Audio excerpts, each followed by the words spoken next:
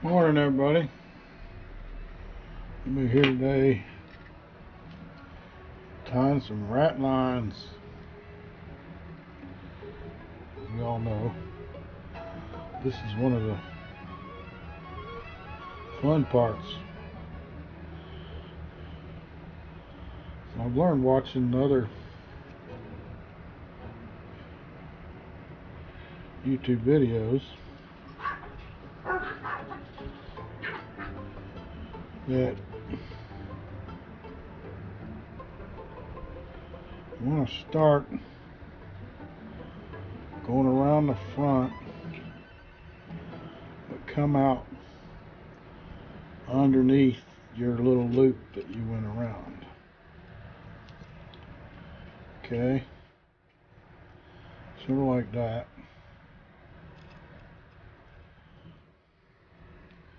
Then you go around again,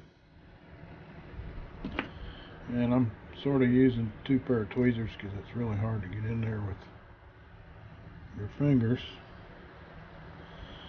When you go around again and come out front, you want to wrap it through or poke it through your last loop that you just created when you went around the second time.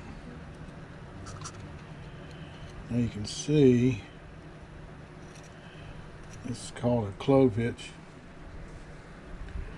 You can see that knot.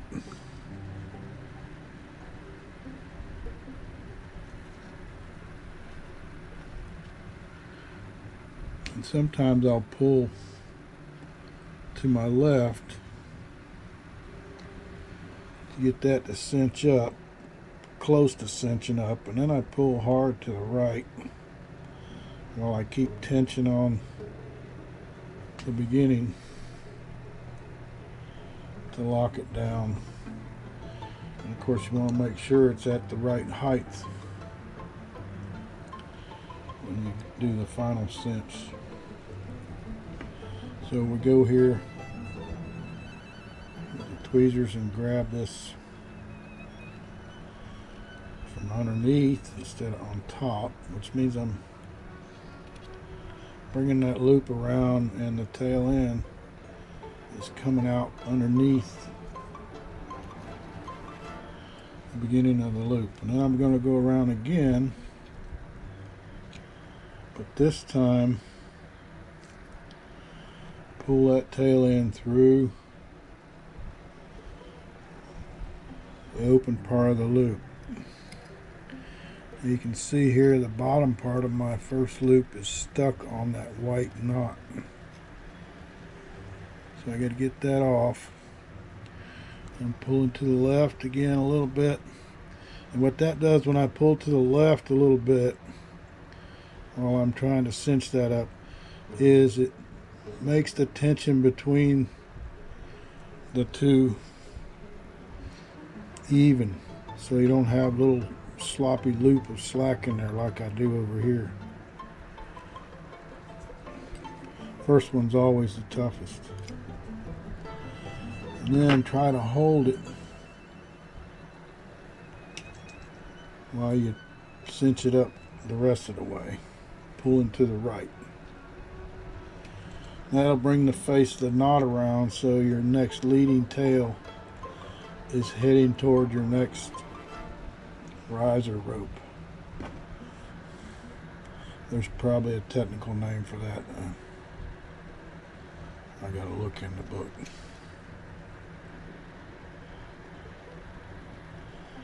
So the only awkward thing here is actually, see, I'm on top, so I gotta be on the bottom.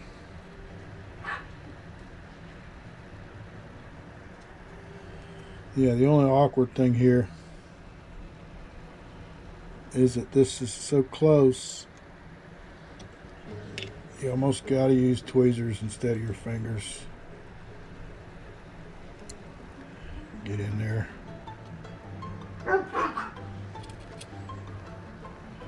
And these things are almost like 6 or 7 millimeters apart. That one's probably 10 millimeters there. So you see how I pulled to the right with the tail and cinched it up on there. And now it looks like it's going downhill. So before I actually tighten it up the rest of the way, I'm going to try to scoot it up a little bit. And then now I'll bring my tail over to the right and cinch it. So you can see there, that's pretty even. So we'll do one more.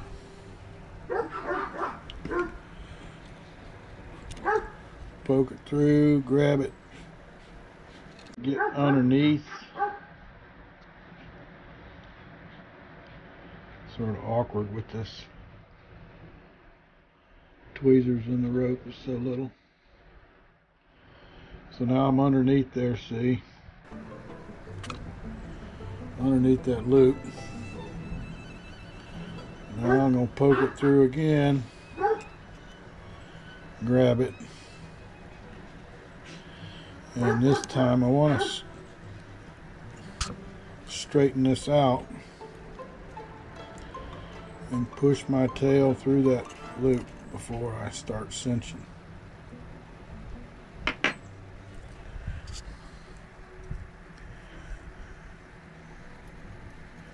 You can see this white knot is pretty close to where I want to be at, so I'm putting pressure against this, so I'm pulling that straight as I cinch it. And now hold the vertical line with your fingers and cinch it to the right. Okay, I hope that was informative. We'll see you again soon.